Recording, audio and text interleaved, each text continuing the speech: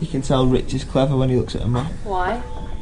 Well, he's the most intelligent lad on the team, and you can just tell when he reads a map. When he looks at a map, he sees things that others don't see. What do you see, Rich? A straight headwind on the coast as well. It might be a bit gusty.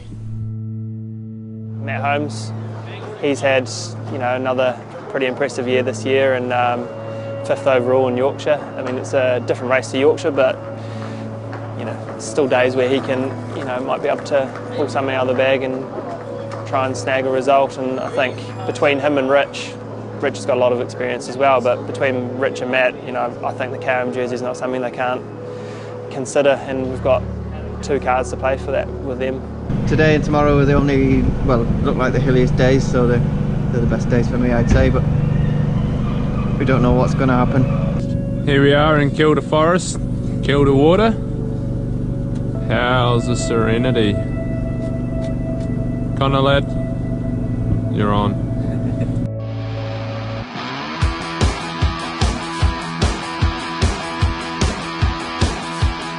We're coming for you, Matt. I can't wait. You alright, Matt? Obviously, lots of riders there to trying to let a breakaway go, so I knew if I stayed on the front and just attack and keep going, then hopefully I'll get away, and it worked. 30 seconds, mate.